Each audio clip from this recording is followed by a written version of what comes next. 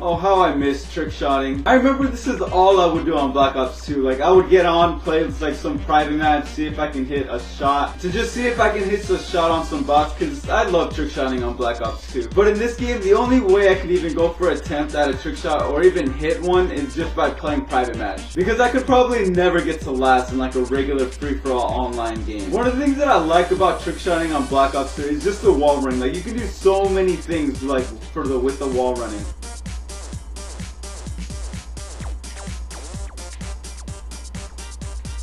Damn, he just got destroyed. I only got to play Black Ops 2 for a few months, but in those few months that I actually did play, like, I hit a decent amount of shots. Like, these were all my shots that I hit, like, all my favorite shots.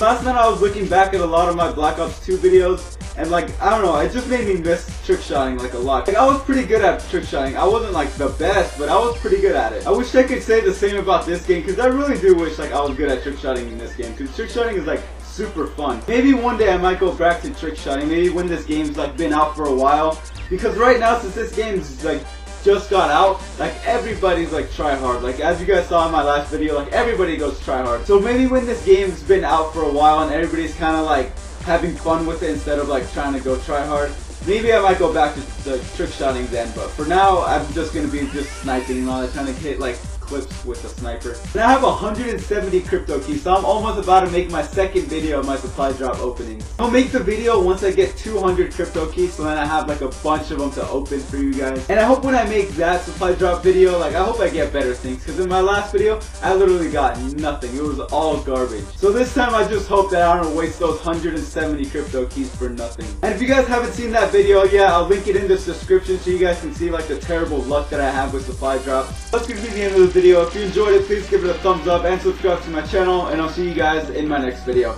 Peace out, everybody.